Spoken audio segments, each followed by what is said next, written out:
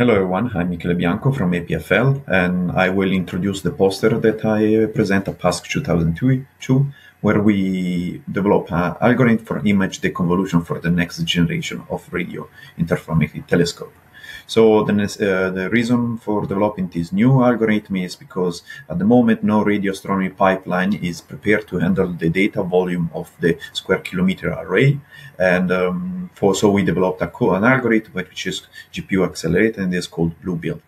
So the theory behind is very simple. We can model the sky emission based on the in signal that each antennas detect, and from that we can do like a decomposition, a metric decomposition on the sky image, and we will obtain this so-called dirty image.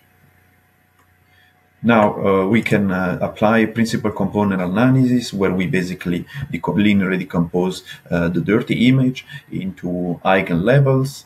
And this is shown here as an example. Here we have, like, for example, in blue, the 4 eigenlevel, and in colors, the dirty image from a low-far observation.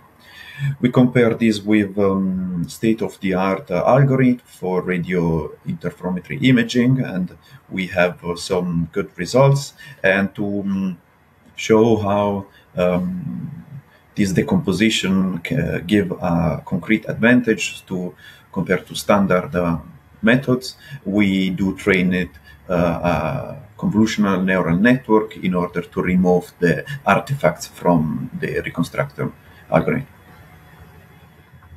We show that there are several advantages that Bluebild can bring to the table for the SKA observation, and I will be more than happy to talk with you in person at the PASC 2002 conference.